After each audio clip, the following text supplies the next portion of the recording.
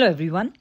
Today I'm going to tell you another important concept in the Microsoft Excel that will surely save your time. So today's concept is how you can switch between the worksheets or workbooks using hyperlink. So we have multiple worksheets here, and sometimes we need to look for the data, for the relevant data from the worksheets that are currently not in this list, and you need to find them by scrolling here, like you need to go there and then you need to go back to the original sheet and so on. So it's time taking. So instead of doing this, we can create the shortcuts using the hyperlink. How? Let's see. Here I have the data in which I have the products in a shop and its sales or its daily sales in the month of January. Now I want to see whether this product A is in stock or not, or anything related to the product B or C. It depends what you have in the other sheet. So currently I'm just going to check whether the product A is in stock or not.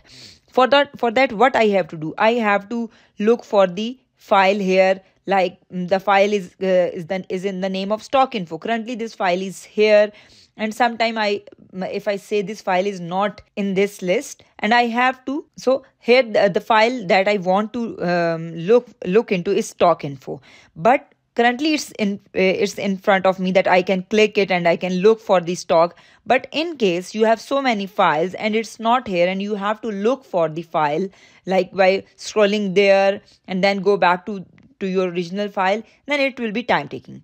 For that purpose, I'll give you today the way you can switch between the files. For this, for example, I want to create a hyperlink. I will write some text here, like if I want to check for the stock info, I will write here the stock info. It depends on you, whatever cell you want to, you can put it here, you can put it here. It's all depends on your choice. So I have just put it here, and I just make it more visible so that whenever I need, I can click it. So this is the text by which I will connect this sheet with the stock info sheet. So I'll select this cell, then I'll go to the insert tab, and here we have the option of link. So by using this link option, I can easily link this sheet to the other. Keep this in mind. You can also access the web pages and other workbooks or worksheets by using this link option. So here we have the recent items, but these are not of my use. I just go to the insert link option. So here we have different options. Currently, I want to access the sheet within this workbook. For that, I have to select this option, place in this document. Neither this option, neither this option, neither this option. I will use this option, place in this document. So here, the text that is being displayed is here, that is stock info. A1 is the reference cell in which this stock info is being displayed. These are the different documents in this workbook. So I want to refer to a different sheet within this workbook, and the sheet name is stock info. So I'll click on this sheet. You can see that all the sheets here are listed in this list. So all the sheets in this workbook are listed here. So I want this stock info, and then I'll press OK. Now you can see that it becomes a link. Whenever I hover a pointer over it, it will show you a link and show you the location of this sheet.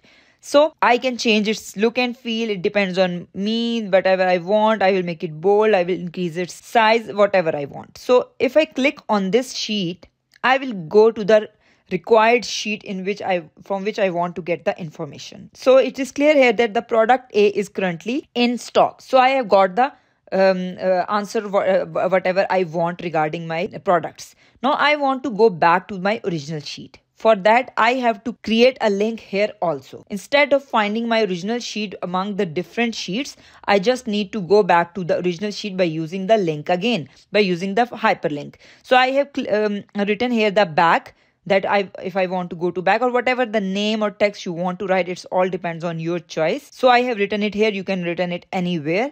So I need to make it a link again. I will go to insert, then I'll link, we click link, and I'll press insert link.